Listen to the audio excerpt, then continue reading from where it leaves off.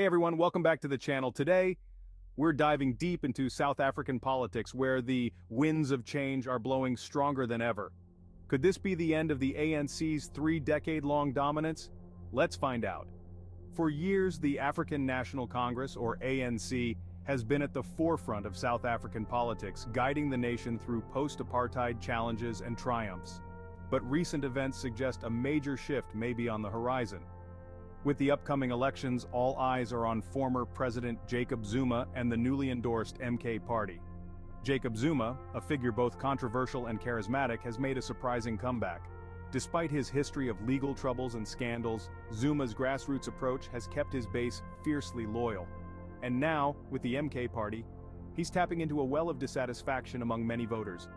The MK Party, short for uMkhonto with Sizwe, carries a name steeped in history, being the former military wing of the ANC. This new party is rapidly gaining traction, especially in KwaZulu-Natal. It promises to revisit the constitution to better serve the black majority, addressing long-standing issues like corruption, unemployment, and poor service delivery. What's fascinating is the broad appeal Zuma still commands. The MK Party's rise is not just a testament to his enduring popularity, but also a clear signal of the public's frustration with the current state of affairs. Many see Zuma not just as a political leader but as a spiritual guide, a beacon of hope against the struggles of crime, corruption, and economic stagnation. Political analysts argue that while the MK Party's impact might be limited outside KZN due to its strong ethnic nationalist undertones, its presence is enough to shake the foundations of the ANC's rule. This is a critical moment. The ANC finds itself at a crossroads, battling internal scandals and a declining public trust. The question now is, will this election spell the end of the ANC's long-standing rule, or will it manage to hold on to power amidst growing opposition? With each passing day, the battle lines are drawn sharper and the political landscape of South Africa is poised for potentially dramatic changes. As South Africans head to the polls, the stakes couldn't be higher. This isn't just about choosing leaders, it's about defining the future path of a nation. How will the people decide? Only time will tell. But one thing is certain, South African politics is never short of surprises. Pause. As we delve deeper into the emergence of the MK Party, it's crucial to understand the historical backdrop that has shaped its ideology and appeal.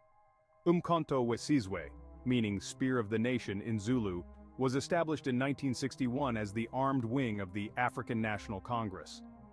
Led by Nelson Mandela among others, it aimed to fight against apartheid through acts of sabotage and later, guerrilla warfare. This storied past resonates deeply with many South Africans today, evoking a sense of pride and resistance. Now let's hear from Dr. Thuli Ndlovu, a political analyst based in Johannesburg. In our exploration of the MK Party's resurgence, it's essential to gauge the pulse of the nation.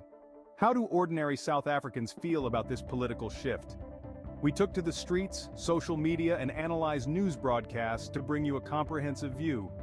On the bustling streets of Cape Town and Johannesburg, we hear a mix of hope and skepticism. One passerby mentions, "It's about time we revisit the roots of our liberation, but can they address today's challenges?" Social media platforms are abuzz too. Hashtags like #MKPartyRise and #NewDawnSay trend frequently, showcasing a significant online engagement. Meanwhile, news outlets provide a platform for heated debates, reflecting a nation divided, yet intrigued. This blend of public opinion and media portrayal shapes a complex narrative around the MK Party, suggesting a critical juncture in South Africa's political discourse. As we delve into the potential future of South African politics with the MK Party's increasing influence, let's explore what experts predict could happen if they gain significant power.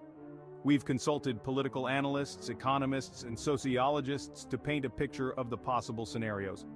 On the screen you see a series of graphs and charts. The first graph shows projected economic trends, highlighting potential growth sectors influenced by MK Party's policies. Another chart displays potential shifts in social policies, including education and healthcare reforms that could reshape the societal landscape. Political experts suggest that a significant power shift could lead to restructured foreign relations and trade agreements. However, there's also caution about the challenges of radical reforms, with potential instability if not managed carefully. As we overlay these expert insights with animated scenarios, it becomes clear that the future of South Africa under MK Party's influence could be transformative, yet it requires careful navigation to ensure stability and prosperity. As we conclude this analysis, the question remains: will the MK Party's vision align with the aspirations of its people, or will it diverge from public expectations? This critical juncture could indeed be a turning point in the nation's history. As the political landscape in South Africa heats up with the upcoming elections, the strategic maneuvers of Jacob Zuma's MK Party and Julius Malima's Economic Freedom Fighters, EFF, are crucial in their quest to challenge the ANC's long-standing dominance.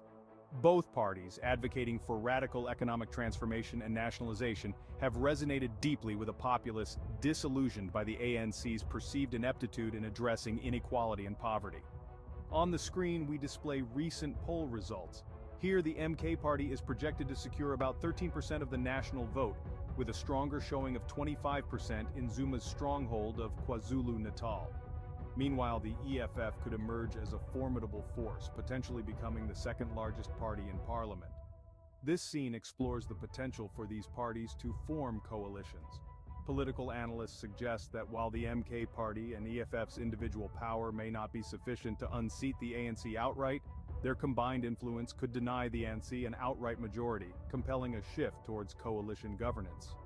We analyze various coalition scenarios through animated flowcharts, showing how alliances could be formed and the impact of these coalitions on South Africa's policy direction. Amidst these developments, the ANC's attempts to prevent Zuma and the MK Party from contesting the election on copyright grounds add another layer of tension. With threats of anarchy if excluded, the potential for political unrest looms, highlighting the critical nature of this electoral battle. As South Africans await the 2024 elections, the possibility of a significant political shift is palpable, setting the stage for a transformative period in the nation's governance. Will these strategic alliances pave the way for a new era, or will they ignite further division and instability? The stakes are unmistakably high as the country approaches a pivotal turning point.